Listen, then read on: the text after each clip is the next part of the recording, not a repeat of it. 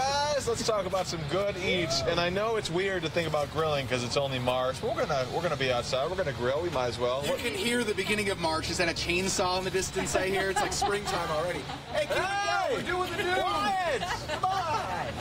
This is the respect you get here. Trista is here from Bad Daddy's Burger Bar. How are you? Good, how are you? Good morning. And you guys have come in to talk about burgers, but also talk about a new burger you guys have with goat cheese as the star, right? Yep, Haystack goat cheese is from Longmont, Colorado. Oh, nice. And I know it's interesting because Bad Daddy's is a big company, but you guys go out of your way to source ingredients locally, Yes. don't you? Yes, we do. And does that include the beef? What else does that include? That includes beef, green chili, our cheese, a lot of the stuff that we, the beers on tap that we like to do.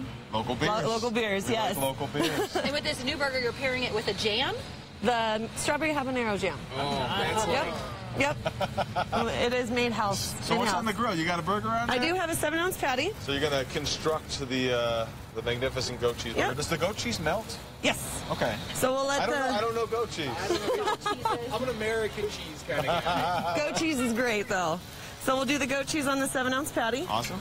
We'll shut that and let Give it it melt. some heat to melt a little bit. Yep. And then we have a wheat bun. Well, it's healthy. You got spinach there. That's so. right. And the Don't wheat feel bad bun. about it. And a wheat bun. See, we're going all healthy. We got the strawberry habanero jam from him. And then spinach. Awesome. We'll let the goat cheese melt a little bit. Okay. All right, guys. Hopefully we can flip my IFB over to my earpiece over to our station so I can hear. No, I'm here. You can 2 hear. minutes left in the All show. right, thank you, Greg. You can give me my cues from now We're on. going to help each other I out. have a question. Hold on. I have a question. Is this ridiculousness? Is that country fried bacon? It looks like chicken tenders, but it's in fact double fried bacon. Oh, my God. Double Don't you batter. dare call dibs on that. I already did. Yeah. I yelled at the top of my lungs dibs on that when I came outside. So you'd probably let it melt a little bit more, right? Let it melt a little bit more, and then we also top it with jalapeno bacon. Wow.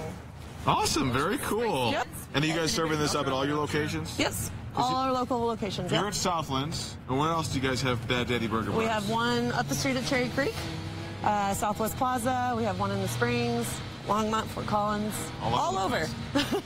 Can you guys hear that at home? Like, I don't know what they're doing. There's got to be some HOA rule against this, right? We didn't pay our fees. We Too don't get to go early. to the meeting. It's ridiculous.